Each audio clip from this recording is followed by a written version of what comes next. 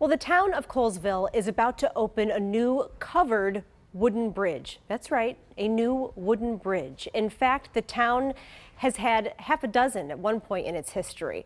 But this story isn't so much about the bridge, but rather the World War II veteran it's being dedicated to. So we decided to give Most Buffalo's Nate Benson a little extra time on this one, because once he started doing the research on this, he realized it's a long story.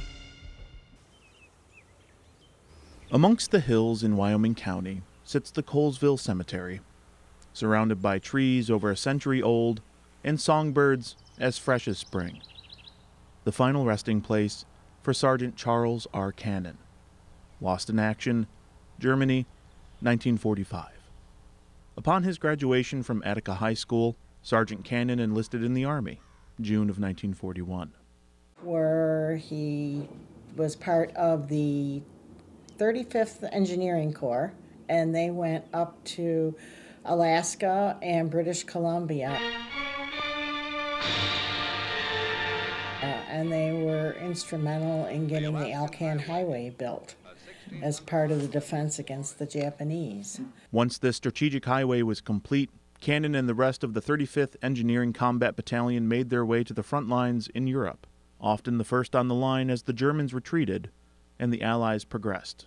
According to a newspaper clipping, Cannon survived the collapse of the Ludendorff Bridge, March 17, 1945. He was awarded the Silver Star according to a letter he sent his parents. 6 days later, March 23rd, Operation Plunder. The 35th Battalion attempted a late-night crossing of the Rhine River. The Germans lit up the sky with lights. According to one account, Sergeant Cannon pushed his men to keep paddling, but his boat was hit by a barrage of German machine gun fire. And we're just shooting the soldiers right out of the boats. His body was never recovered. His cousin persisted through writing his biography and just trying to bring some closure to it. In the 1990s, he had him officially declared killed in action. Now, some 77 years since Sergeant Cannon was lost in action, he'll be remembered with the dedication of a covered wooden bridge on Sholkoff Road in Cowlesville.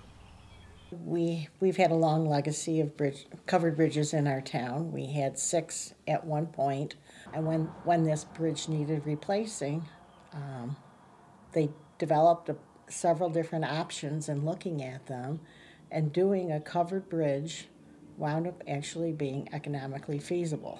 It's easy to focus on the details of the project, federal and state funds paying for 95% of it, or that it's completely wooden, aside from some steel bolts, or that it was built with fireproofing so a fire can't destroy the bridge like the one that was burned in 1960.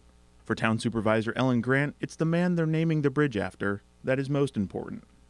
We had Sergeant Cannon kind of, I don't know, all the pieces seemed to fall into place with him being in an engineering battalion, with him growing up on the banks of Cayuga Creek. It seemed like the perfect fit. A perfect fit that will bridge the legacy of a local hero for at least another century.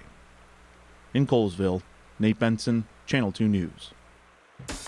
A beautiful story and a beautiful bridge as well. I always think those covered bridges are so cool, and they're more rare, I feel like, around here than in some other places in the country. And they really are. I haven't seen too many in my lifetime. No, so. I think that's wonderful. Thank you, Nate, for that. And hey, if you are out and about this weekend, maybe check it out.